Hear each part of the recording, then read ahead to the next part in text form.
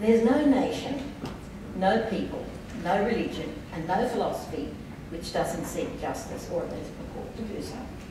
In fact, any movement that seeks popular support will, sooner or later, draw its strength from the claim that its objective is justice, a claim that has a primal appeal. Every parent knows that even the very young have a strong sense of fairness, although there's usually a lag between the first claims that it's not fair and the capacity to resist funding someone to get what you want. It should also be added that otherwise fair-minded parents are curiously resistant to such pleas. As Bill Cosby says, parents are not interested in justice, they just want peace and quiet. We can all relate to that, I think. Yet, whilst the acceptance of justice is a virtue, recognised as universal, recognising the imperfections of humanity and the harshness of perfect justice may temper enthusiasm for its application. Consider Portia's courtroom oration in The Merchant of Venice. First, she entreats Shylock to show mercy to Antonio. It's an attribute to God himself, she says, of mercy, and earthly power doth then show likest gods when mercy seasons justice. But she ends up threatening him with justice. Therefore, Jew, if justice be thy plea, consider this, that in the course of justice none of us will reach salvation. We might fear the consequences of justice, but probably more importantly, we doubt the success of our search for it. Clearly then, the fact that we continue to seek justice is a product of deep-seated morality, something for the moral philosophers and theologians to explore, and a pragmatic acceptance that imperfect justice is better than none. But our sense of justice is enlivened, not just when dealing with disputes in court, but in just about every area of society. We want it to inform not only our judges, but also our policy makers, legislators, law enforcers, administrators, priests, employers, doctors, teachers, lawyers, journalists, and sporting referees. A central theme of this lecture is that in a society as large and complex as ours, our attempts to do justice in the resolution of disputes might focus much and perhaps more upon procedures as upon matters of substance. Focusing on procedural justice helps us navigate the problem of reasonable disagreement. In a complex multicultural society, disagreement is a fact of life, a fact of political life.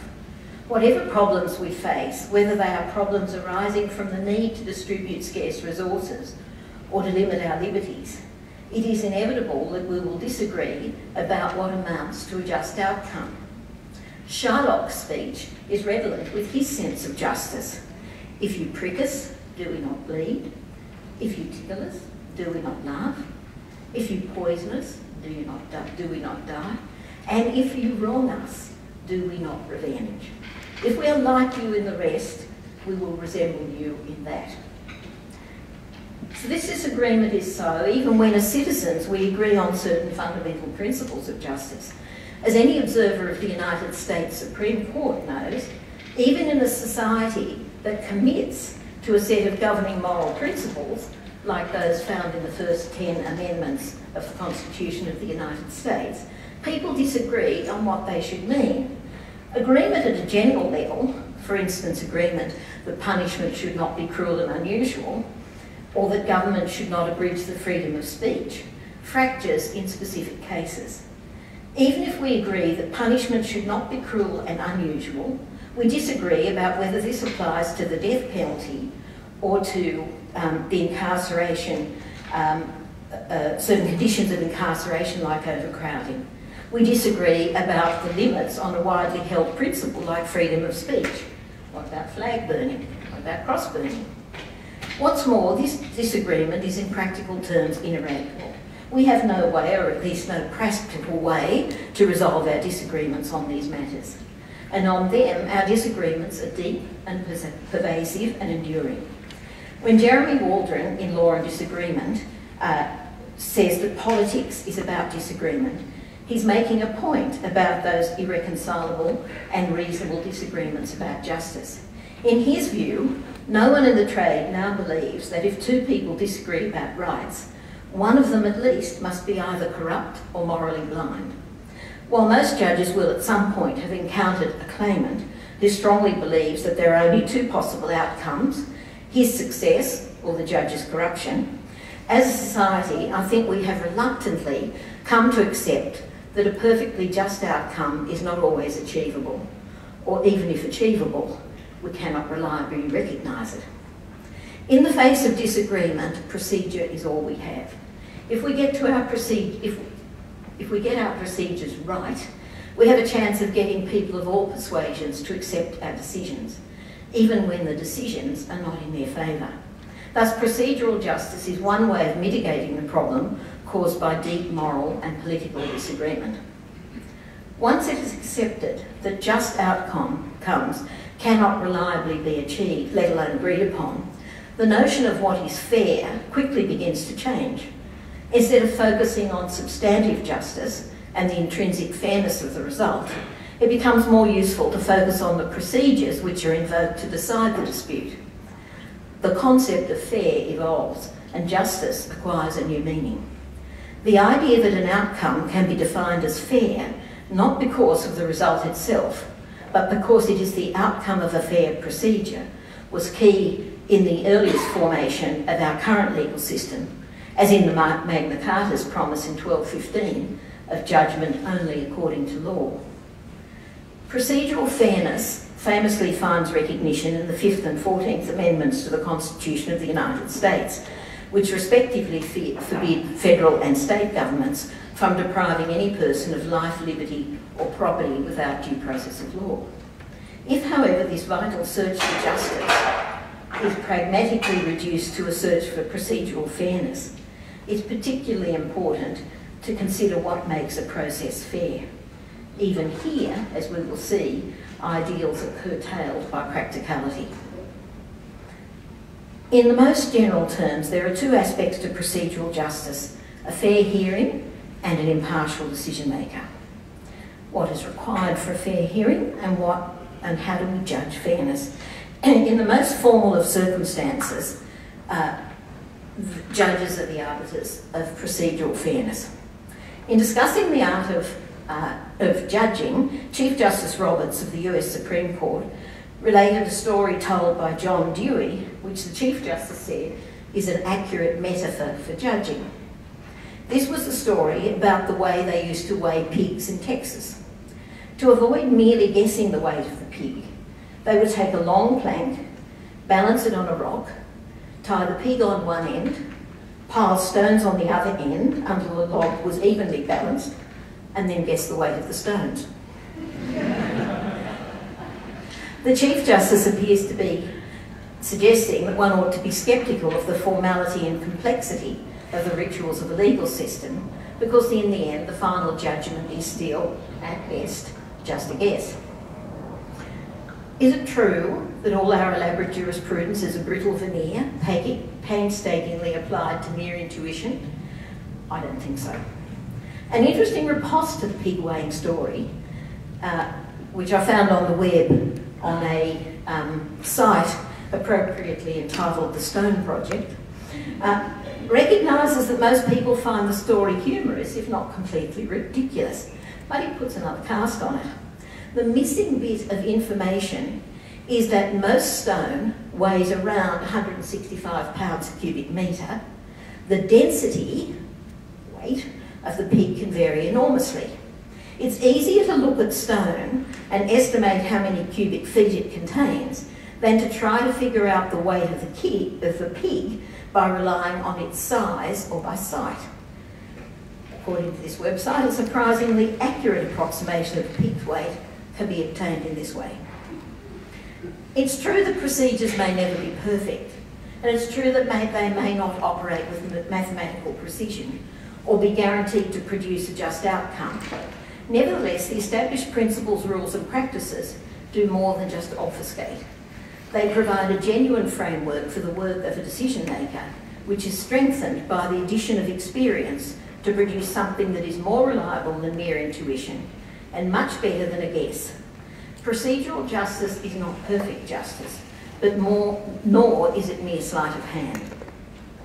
The great US administrative law jurist, Judge Henry Friendly, gave a seminal exposition of what is required for a hearing, for a fair hearing, in his article, Some Kind of Hearing. The argument was prompted by a decision of the Supreme Court in Goldberg and Kelly, in which the court held that before being deprived of certain government welfare benefits, a recipient was entitled to a hearing before an impartial decision maker, which must include the rights of personal appearance, of confrontation and cross-examination, and to retain an attorney. The case was widely regarded as imposing an unsustainable burden on decision makers, given the number of such decisions. According to Judge Friendly, 240,000 cases of benefits terminated and about the same number of benefits reduced in the 1 year. I'm not sure about that figure, but that's what he said. The judge was deeply concerned about how far the hearing requirement would spread.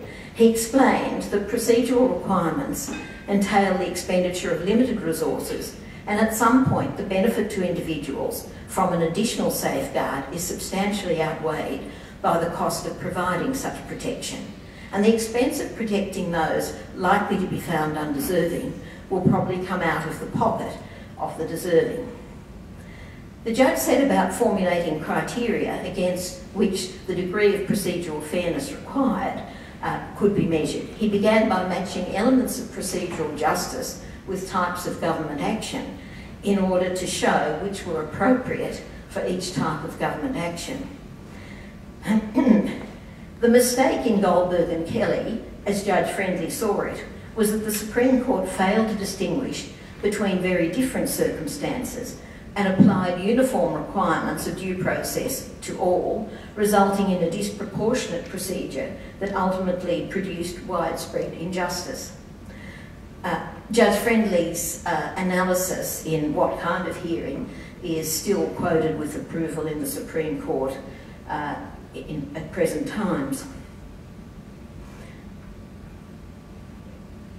A proportioned assessment of procedural fairness is not unfamiliar to Australian lawyers. Chief Justice French, delivering the Sir Anthony Mason lecture at Melbourne University Law School, asked whether procedural fairness was indispensable to justice. His Honour's answer was a decided yes, at least in respect of judicial decision-making. When it comes to administrative decision-making, the answer was more equivocal. His Honour acknowledged that as a practical matter, the content of procedural fairness would vary according to context, and that it does not require the judicialisation of administrative processes. The differing standards of procedural fairness required in courts versus administrative processes was also recognised in Keogh and West, where Justice Mason said that what is appropriate in terms of natural justice depends on the circumstances of the case, including the nature of the inquiry, the subject matter, and the rules under which the decision maker is acting. What is clear is that there not and should not be any definitive expression of the elements of procedural fairness. It would be inconsistent with the flexibility of the obligation that's recognised both here and in the United States. Flexible as it is, however, attempts to exclude procedural fairness are not uncommon. Those who are intent on the acquisition of power have always bridled against the restrictions of the rule of law. Even those who seek to exercise power for the best of reasons will find the rule of law a regular source of frustration and irritation. Attempts to place certain decisions beyond the law can therefore be found everywhere, not just in the reign of Charles I or revolutionary France, but in modern democracies. It's interesting to note that our modern legal and political philosophies recall with pride the introduction of rights and concepts which provided the bulwark against the arbitrary power of monarchies. Prime among these is the rule of law, in which, as we have seen, we've largely settled upon procedural fairness as the best surrogate for perfect justice. Yet modern democracies which espouse these values also regularly seek to exclude procedural fairness in our system of justice. Judicial attitudes to such attempts are not surprising. The courts will not readily presume that Parliament intends to exclude procedural fairness. they have constantly held that its exclusion requires a strong manifestation of contrary statutory intention. The legislators, for their part, have not been afraid of stating boldly where this is what they do intend.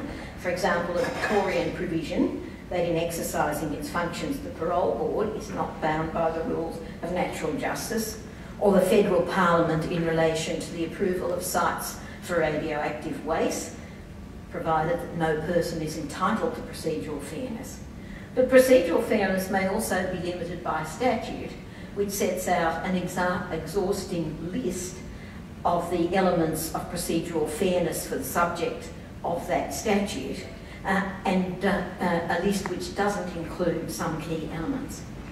These applied to situations as diverse as immigration and refugee decisions and the regulation of casinos.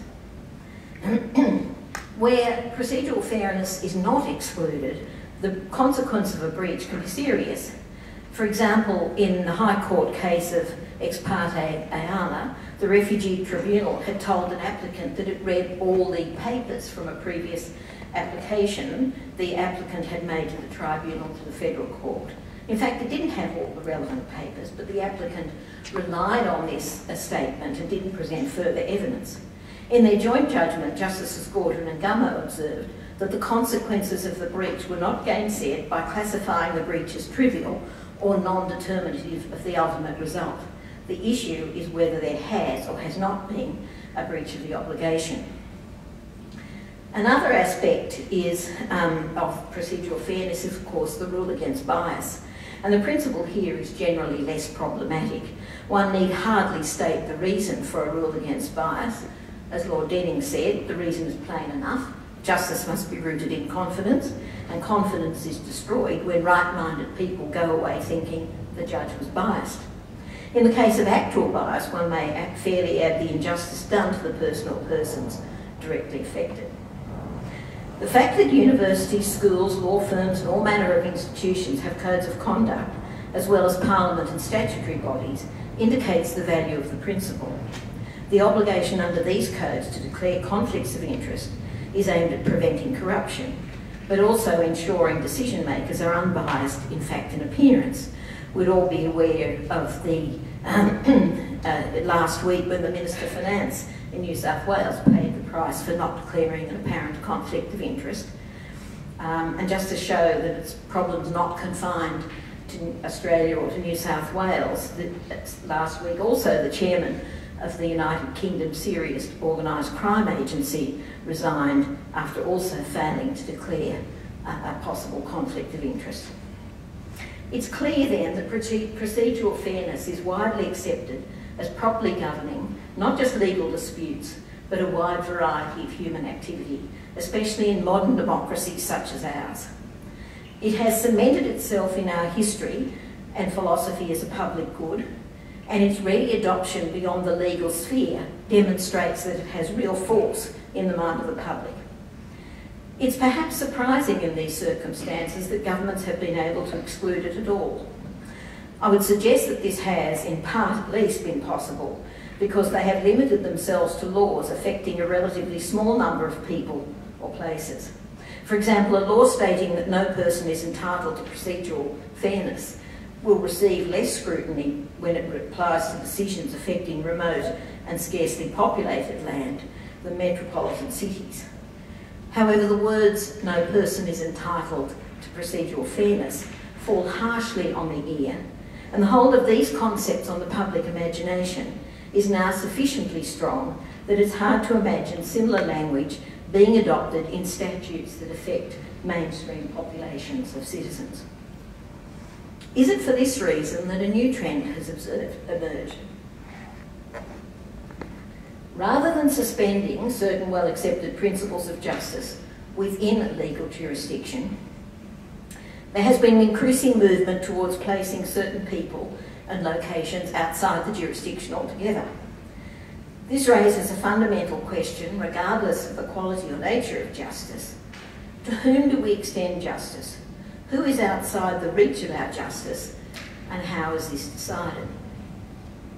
The concept of an outlaw has now degenerated into the description of a villain, or perhaps a hero, of an action movie, But in earlier times, the declaration that a person was an outlaw was the most extreme available measure.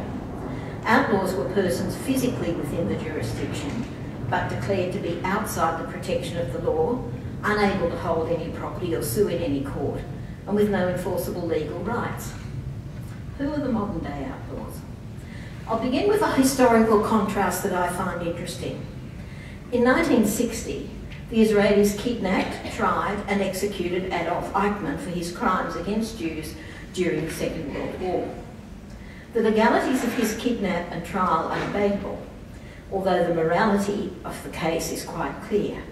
The point I would like to note, however, is that the Israelis immediately transported him from his hiding place in Argentina to Israel, thus bringing him within their undisputed jurisdiction and seeking to make him subject to their law. This is in stark contrast to the approach of the United States government since September 2011, where huge efforts have been made to keep suspected militants and terrorists that it captures outside its territory and hence outside the jurisdiction of its legal system. In November 2001, President G.W. Bush signed a military order entitled Detention, Treatment and Trial of Certain Non-Citizens in the War Against Terrorism.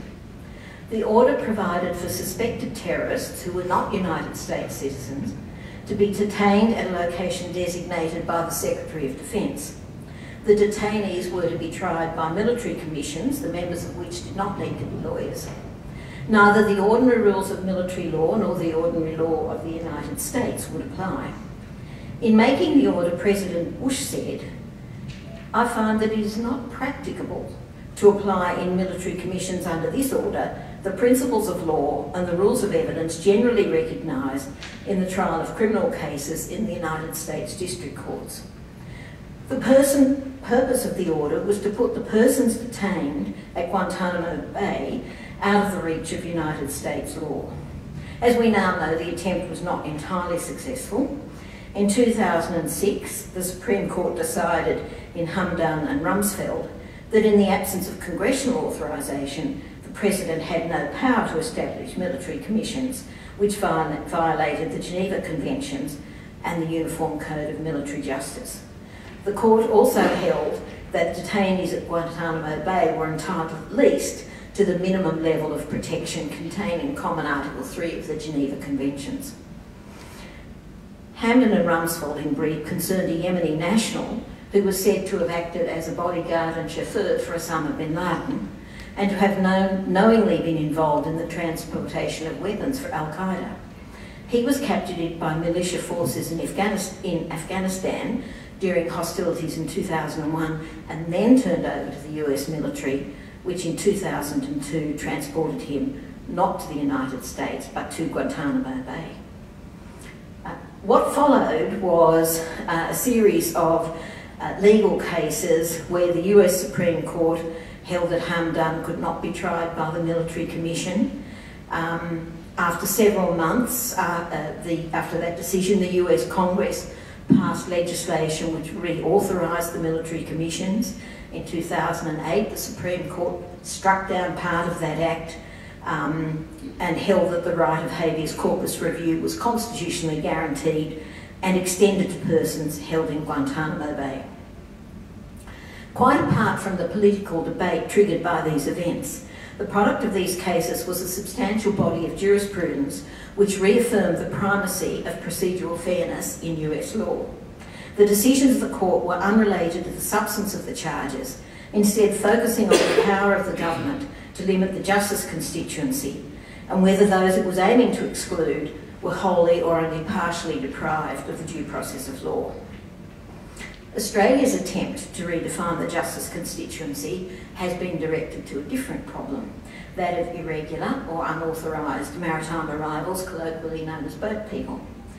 The approach was to sink the justice constituency by using the concept of the migration zone and distinguishing between those parts of Australia which are in the migration zone and those parts which have been excised from it. All citizens within the migration zone must hold a valid, all non-citizens within the migration zone must hold a valid Australian visa. A non-citizen in the Australian migration zone can, however, apply for one. But in 2001, the Howard government introduced significant limitations to this right by excluding certain external territories, including Ashmore Island, Christmas Island and the Cocos Islands, from the migration zone. Subject to exceptions not relevant here, a non-citizen who's entered a part of Australia outside the migration zone required the approval of the Minister for Immigration acting personally before being able to apply for a visa. So there's this bar to application that has to be met before an application can be made. Earlier this year, on the recommendation of the expert panel on asylum seekers, the Migration Act was amended to apply the same restrictions to arrival by sea anywhere in Australia. You'll see that referred to as excising the mainland from the migration zone.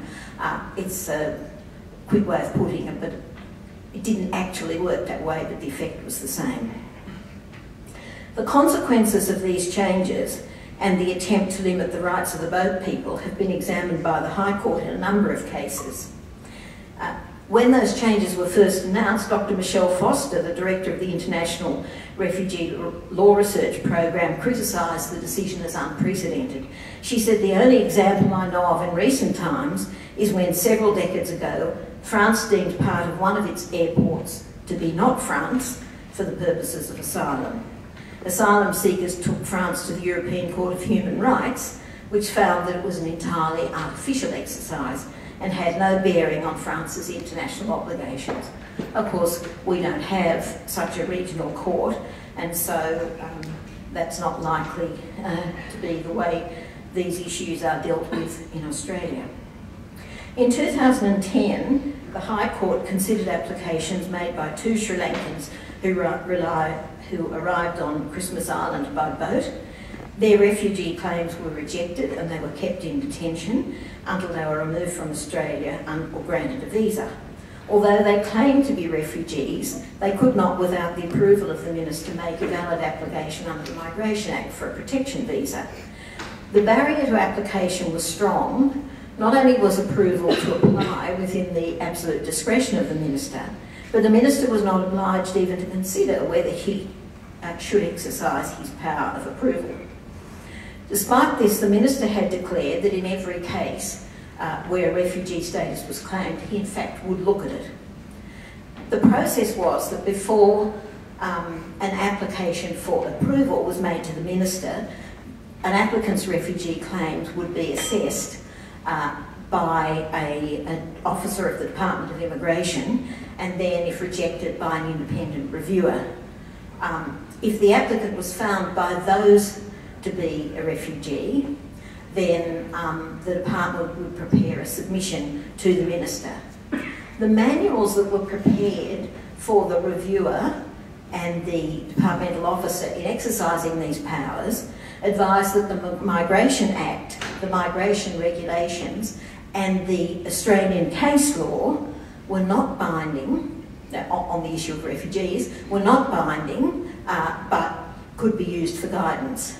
In a unanimous judgment, the High Court held that the advice in the manuals was legally incorrect, and that in conducting the review, the reviewer was bound to afford procedural fairness to the person whose claim was being reviewed, and was bound to act according to law by applying the relevant provisions of the Migration Act and the decided cases. I don't have time this evening to go into the reasoning in that case, but it will be in the paper. Attempts to remove boat people from Australia's justice constituency took a further dramatic turn with the Gillard government's adoption of the Malaysia solution. As you know, that plan provided for the transfer to Malaysia of up to 800 boat people without prior assessment of their claims to be refugees. The power to transfer the refugee claimants arose under a provision introduced into the Migration Act in 2001 to facilitate offshore processing, and it provided that the Minister might declare that for persons seeking asylum, a specified country, which in the case under consideration turned out to be Malaysia, had would provide access to effective protection for assessing their claims, meeting human rights standards, etc. But, as I think we're all aware, there was no binding legal obligation of either international or domestic law on Malaysia to meet those criteria. And for that reason, the court held that the Minister's declaration that Malaysia met the statutory criteria in the section was ultra vires. Critical to the court's decision was that Malaysia was not a signatory to the Refugee Convention and was not under any other domestic or international legal obligation to comply with the section. Recent attempts by various governments, including the USA and Australia, to place certain persons and places outside the justice constituency represent one possible response to what is seen as the frustrating effect of procedural fairness principles on executive power. The reaction of courts, both in Australia and elsewhere, has been to assert with some degree of success the primacy of procedural fairness or due process. There is, however, yet another challenge which is posed by the shift of the threat to nations and their citizens from nation states to loosely organised cells of militants and terrorists. In this struggle, intelligence is the key weapon, and this poses a particular problem for procedural fairness, namely the problem of secrecy.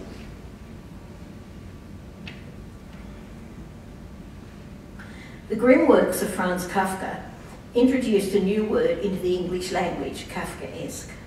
A recurring theme in his works is the nightmare of secret accusation, and the power of the stories is drawn in large part from the horror of a system in which people are judged and condemned of offences they do not understand, against laws they are not permitted to know, by means of an invisible and unaccountable bureaucracy.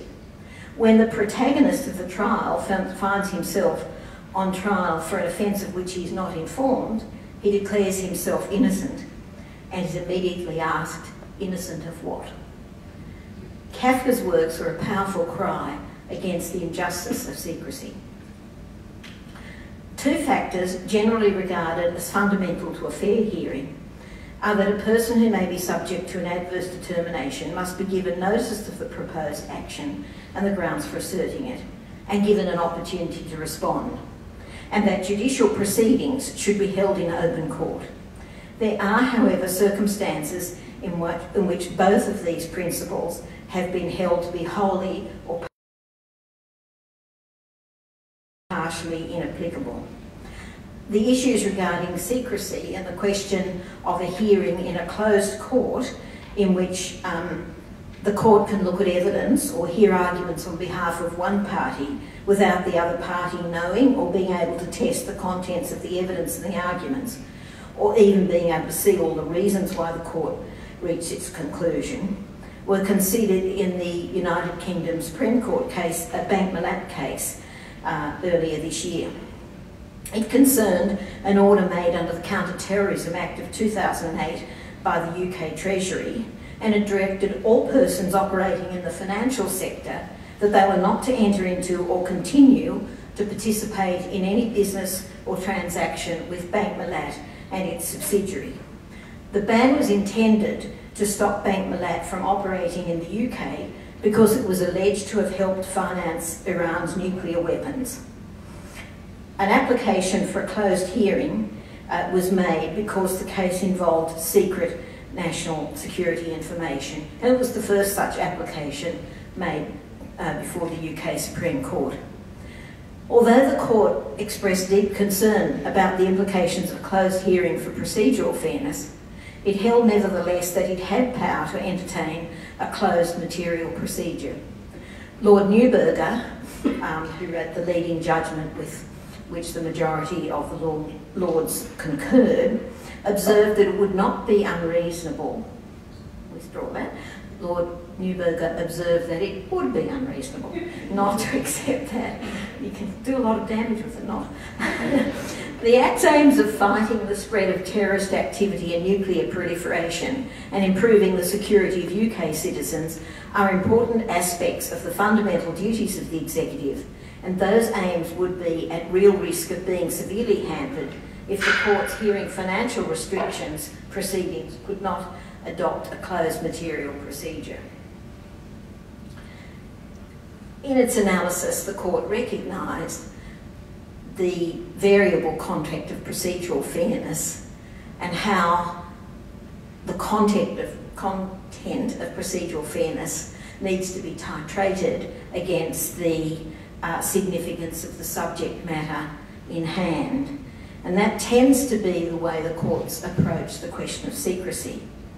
My present role as independent reviewer of adverse security assessments issued by the Australian Security Intelligence Organisation does involve applications from irregular or unauthorised maritime arrivals, people, unlike the Bank Milat case, which dealt with people within the jurisdiction. These people have arrived in Australia outside the migration zone and are therefore not within the Australian justice constituency, certainly not for all purposes. These people have been assessed to be refugees. They don't undergo a security assessment unless they've been found to be refugees. And under Australia's international obligations, they are entitled to its protection. However, as explained earlier, they may not apply for a visa without the consent of the Minister. Among the advice the Minister seeks before making a decision whether to exercise his discretion is a security assessment from ASIO. Security assessments commonly involve secret information which is highly classified and may not be disclosed to anyone, including the subject of the assessment, who does not have appropriate security clearance. ASIO's power to make security assessments derives from the ASIO Act of 1979. In making an assessment, ASIO is making a prediction. It is assessing the risk that a subject may pose to security as defined in the ASIO Act. The definition of security is broad. It means the protection of Australia from various dangers, including not only espionage and sabotage, but also politically motivated violence and communal violence. It also encompasses protection of Australia's territorial and border integrity and carrying out Australia's responsibilities to other countries in relation to any of these matters. Security assessments made at the request of a government are made in the context of an administrative action or proposed administrative action, relevantly the grant of a protection visa. The question is whether the person would be a risk to security if he or she were to be given a protection visa. It is not for ASIO to consider the consequences of the government not giving a visa, even if this is as a result of an adverse security assessment. So ASIO is attempting to make a prediction about the future in the context of the definition of security in the ASIO Act. Unlawful non-citizens do not have a right to appeal against adverse security assessments. They can, however, seek review in the original jurisdiction of the High Court, and this approach was taken in 2012 by an unlawful non-citizen who'd been found to be a refugee, application for protection visa refused because of his adverse security assessment. He goes under the catchy title of Plaintiff M47 of 2012. I'm going to be familiar and just call him Plaintiff 47. Among other things, the plaintiff claimed that he'd been denied procedural fairness by ASIO in the conduct of his security assessment. There were other very interesting issues in the case that I don't have time to go into here. He alleged that ASIO had failed to put to him factual matters that ended up forming the basis of its adverse assessment. In finding that the plaintiff had not been denied procedural fairness, the factors taken into account by the 5 members of the High Court who considered the issue included a range of issues such as an interpreter and the plaintiff's legal representative were both present in an interview of considerable duration. He was given an opportunity to have breaks to confer with his legal advisor, and issues of concern to the interviewing officers were made very clear to him, and in particular where they didn't believe his story. Consistent with the variable content of procedural fairness, there was no suggestion by any of the justices that any of these factors was either necessary or sufficient for procedural fairness. There was also no rejection of the underlying proposition that in Australia, reasons of national security make it impossible to disclose the grounds on which the executive proposes to act. And there are authorities for that proposition that directly considered it, such as Salemi and McKellar in 1977 and Lagai, the Director General of Security, in 2007. While little was said in Plaintiff M47 on the tension between secret information and procedural fairness, it was clearly accepted that, as was said in the report of the Hope Royal Commission, the understandable desire of individuals to have all of the rules of natural justice applied to security appeals must be denied to some extent. In reviewing ASIO's adverse security assessments, the principles of procedural fairness are relevant for me at two levels. The terms of reference governing my appointment require me to examine all the material relied upon by ASIO in making the security assessment, decide whether the assessment is an appropriate outcome, and make recommendations accordingly. It is for the Director General to decide whether to accept my recommendation. To date, no recommendation has been rejected. A fundamental issue to consider informing my opinion is whether, in making its assessment, ASIO accorded procedural fairness to the refugee. Similarly, I must ensure that in the course of my review, the applicant is also accorded procedural fairness. At both stages, the problem of secret material must be taken into account. In considering whether procedural fairness has been accorded at the assessment stage, and indeed in my own review, I'm guided by the observations of the High Court in Plaintiff M47. At all stages of the review, I'm required to obtain and adhere to ASIO's security advice on the protection of ASIO's intelligence capability. And that phrase is important. It's not just information. It's information and capability.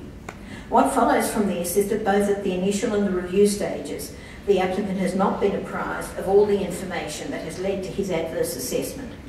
Of course, this doesn't mean that the plaintiff has no, or the applicant has no relevant information. Much of the information, in fact, comes from the applicant personally, although it may be that its significance is not appreciated. The terms of reference attempt to ameliorate this difficulty by requiring ASIO to provide the applicant with an unclassified summary of its reasons for the assessment. Because of the security issues, these summaries tend to be very brief. However, they generally set out factual conclusions on which the assessment is based. For the purpose of the review, all applicants are legally represented. They are invited to make written submissions, and all are given the opportunity to make oral submissions. Only one applicant so far has declined this opportunity. Oral submissions are heard in the relevant detention centre. They are conducted quite informally, and both the applicant and the lawyer are given an opportunity to speak. It's usual for me to have quite a long discussion with the applicant and his or her lawyer, and all three of us have the opportunity to ask questions. In setting up the process and trying to make it as fair as possible while maintaining the necessary secrecy, I've been conscious that the review is not an adversarial procedure. Neither ASIO nor the government is involved in any way. There is no opportunity for them even to make submissions, much less to influence the process in any way. That being so, I do not have to be concerned about giving another party an equal opportunity to be heard, and I can afford to be even generous in allowing the applicant to press his or her case. At the conclusion of the process, I prepare a detailed report which is provided to the Attorney General, the Director General of Security, who's the head of ASIO, the Minister for Immigration and the Inspector General of Security. That report contains all the reference to all the material I've looked at and detailed explanation even of the highly classified material. That report, with necessary redaction to obscure classified material, is also provided to the applicant. In conclusion, my point has been that while substantive justice is and must remain the goal of any justice system worthy of the name, for practical purposes we rely on the procedural fairness to guide us to that goal. The emphasis on practical procedural fairness, rather than on a just outcome, recognises the truth of the old saying, perfection is the enemy of the good. Procedural fairness allows us to accept the decision of the umpire even though we disagree with it, not only in courts and tribunals, but also in the boardroom, the classroom, the market, the home, and even beyond, even in Test cricket.